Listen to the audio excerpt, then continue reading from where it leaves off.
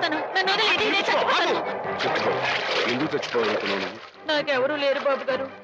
నీ పేరేమిటి బాబు? మాధవయ్య. చూడు మాధవ్, దిక్కులేని వాళ్ళకి దేవుడే పెద్ద దిక్కు. మనం పుట్టింది బతకడానికయ్యా, చావడానికి కాదు. పద, మాతో పాటు మా ఇంట్లో ఉందిగా. నేను ఉత్తినే ఉండను, ఏదైనా పనిపించండి, చేస్తాను. అలాగే పనిపిస్తాను. పద.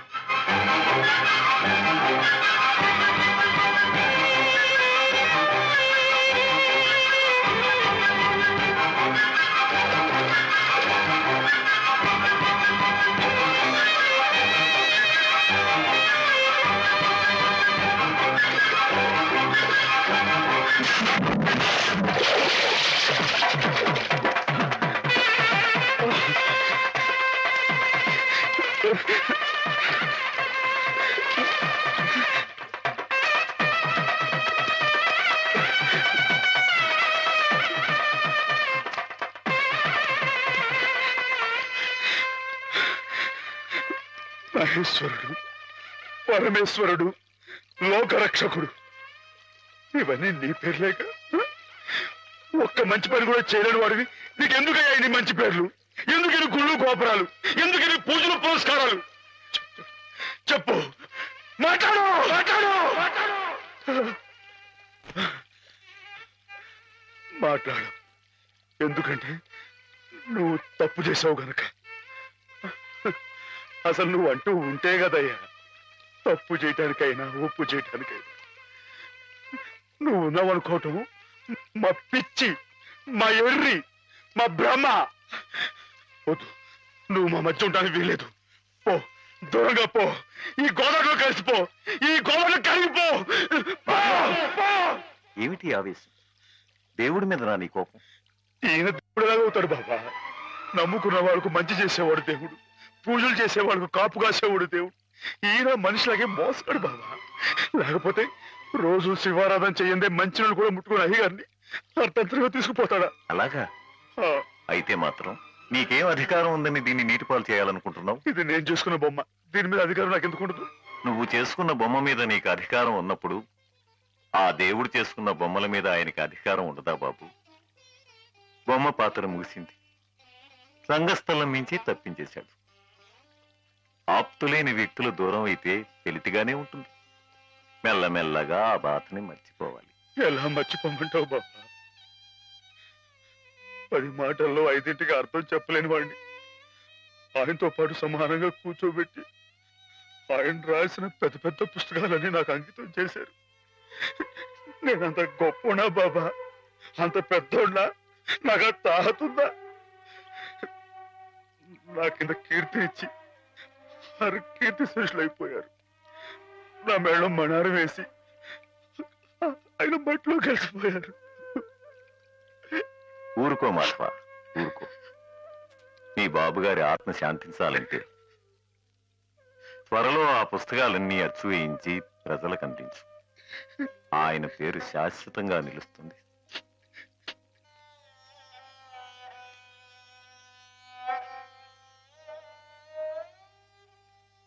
ఇక నాన్నగారి పుస్తకాల సంగతి మర్చిపో మాధవ. ఈ ఇల్లు నిలబెట్టాలనుకున్నావు, అందుకు నువ్వు కష్టపడింది నష్టపోయింది చాలు. ఆ రుణం మేము తీర్చుకున్న తర్వాత ఆ పుస్తకాలు అప్పుడే అచ్చు వేయించచ్చు. మీరు రుణం తీర్చుకుంటారా అమ్మాయి గారు? అయితే ఆ డబ్బు నేను అప్పుగా ఇచ్చానండి. ఆ మాత్రం డబ్బుకే మీరు రుణం అనుకుంటే అయ్యా అమ్మా ఏ దిక్కులేదు. నన్ను చిన్నప్పటి నుంచి అయ్యగారు సాకారే, మరి ఆయనకి ఎంత రుణపడి ఉంటానండి? అయ్యగారు లేరు కదా అని మీ ఇష్టం మాట్లాడితే పాస్ అయిపోద్ది అనుకోమాకండి. అది కాదు మాధవ, నా ఉద్దేశం అది కాదు. పుస్తకాలు అప్పు చెప్పేటప్పుడు అయ్యగారు నన్ను రామయ్య అన్నారు, కృష్ణయ్య అని పిలిచారు, కృష్ణదేవరాయలు అన్నారు. నేను నిజంగా అంతటి గొప్ప అని కాకపోయినా కనీసం వాళ్ళ మంచితనంలో కొంతని చూపించుకునేవండి. నీకు మించిన బరువును మోస్తున్నావనే కానీ మరేం లేదు మాధవ. నీ ఇష్టం. నాన్నగారిని చనిపోకుండా బ్రతికిస్తానంటే మాకు మాత్రం సంతోషం కదా? మనం ఎవరూ కాదని ఆయన బతికించేది. ఆయన రాసిన ప్రతి అక్షరంలో ఉన్న ప్రాణం, ప్రతి పదంలో ఉన్న భావం.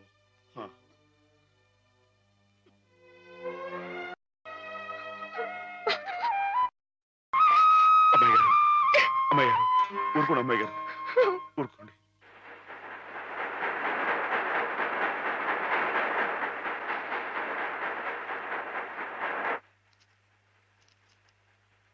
వీటన్నిటినీ మీరు చెప్పిన విధంగా ఇలా క్యాలికో బైండ్తో అచ్చువేయాలంటే దాదాపు ₹1,00,000 అవుతుంది. 1,00,000 ఏంటండి? కొంచెం ఎక్కువైనా గానీ ఘనంగా అందంగా అచ్చవ్వాలండి. మరైతే బజానా అండి. ఇదిగోండి ఈ డబ్బు ఉంచండి, లెక్కెట్టుకోండి.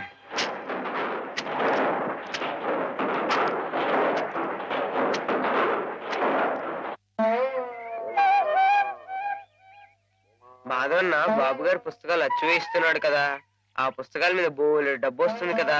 మళ్ళీ మీ అమ్మని, పిన్నుల్ని, అత్తయ్యల్ని అందరినీ కొని తీసుకొస్తాడు కదా. అప్పుడు దొడ్డంతా పశువులతో, ఇల్లంతా పాడితో మళ్ళీ పాత రోజులు వచ్చేస్తాయి కదా స్వామి. అనుకున్న టైంలో అనుకున్నట్టుగా అచ్చేసి ఇచ్చేశారు. చాలా సంతోషంగా ఉందండి. ఇవి ఇంత త్వరగా ప్రింట్ అవటానికి కారణం మీరు, మీ పట్టుదల. ఇవిగోండి మీ పుస్తకాలు. అందంగా అచ్చయ్యాయా? చాలా బాగున్నాయండి. మా బాబు గారే పట్టుబట్టలు కట్టుకుని ముస్తాబాయ్ వచ్చినట్లుగా ఉన్నాయండి. ఏంటయ్యా ఈ అడావుడి? అయ్యగారు రాసిన పుస్తకాలు. ఓహో,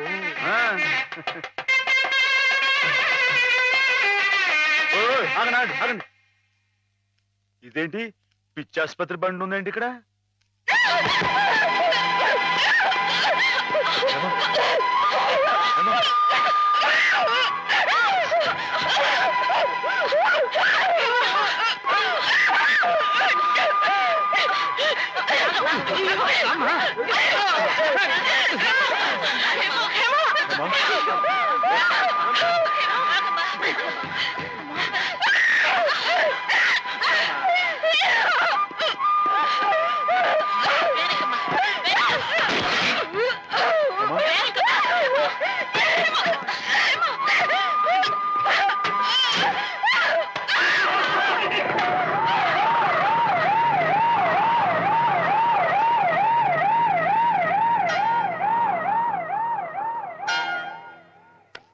బంగారం లాంటి పిల్ల, ఇదేం కర్మమో.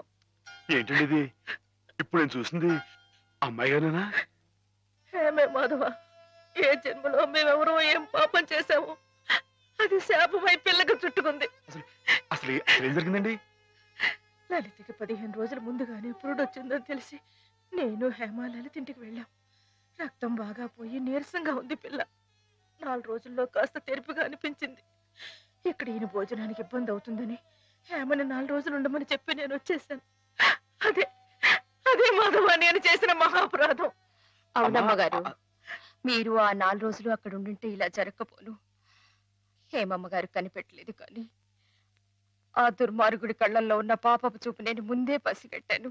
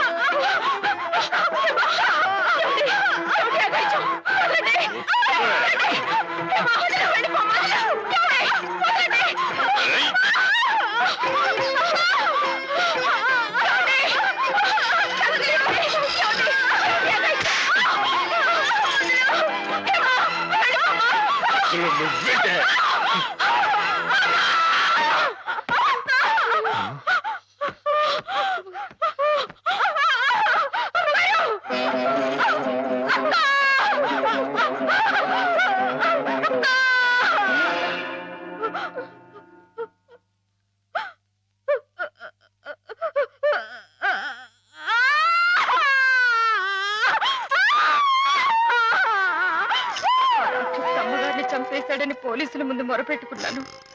వాడు విసిరేసిన డబ్బులు పోలీసుల చెవుల్ని మూసేసింది.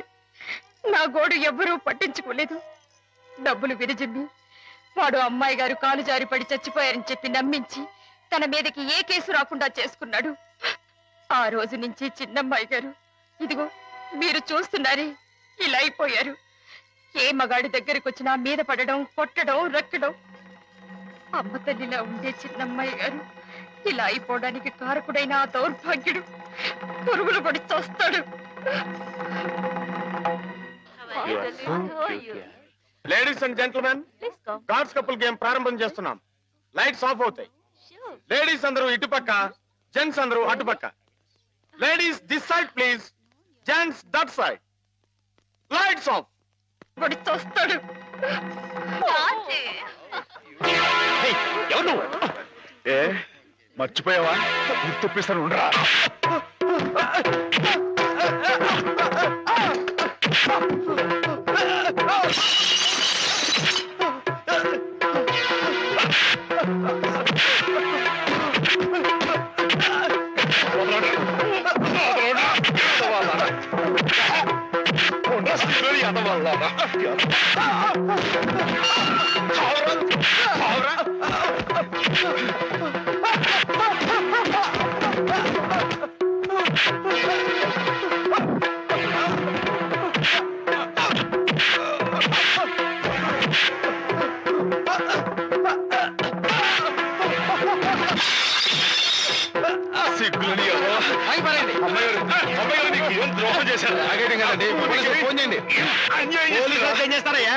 పోలీస్ కేసు కాదు, మెంటల్ కేసు. పిచ్చి.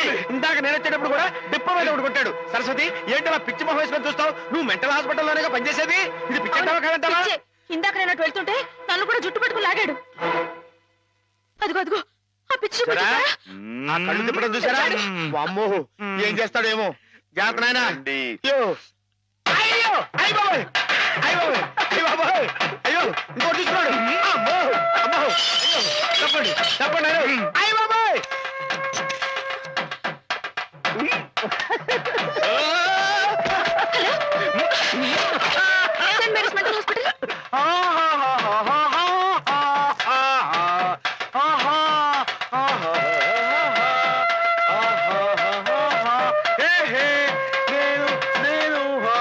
ఎగురుతున్నా.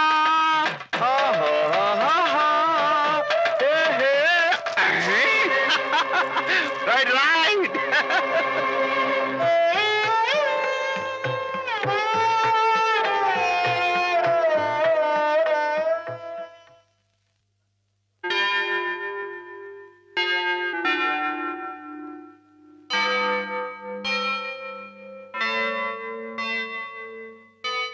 ఓకే. ఒకవేళ వైల్డ్ గా ప్రవర్తిస్తే ఇందాక ఇచ్చిన ఇంజక్షన్ మరో డోస్ ఇవ్వండి. అలాగే సార్. ఆఫ్టర్ 1 hour ఒకసారి చెకప్ చేయండి. Okay sir.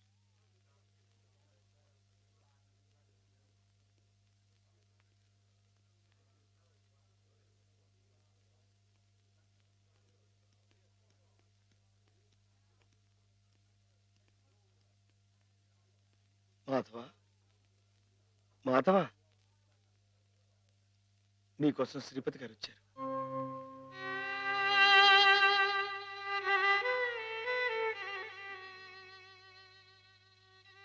మాధవ, ఏమిటిది?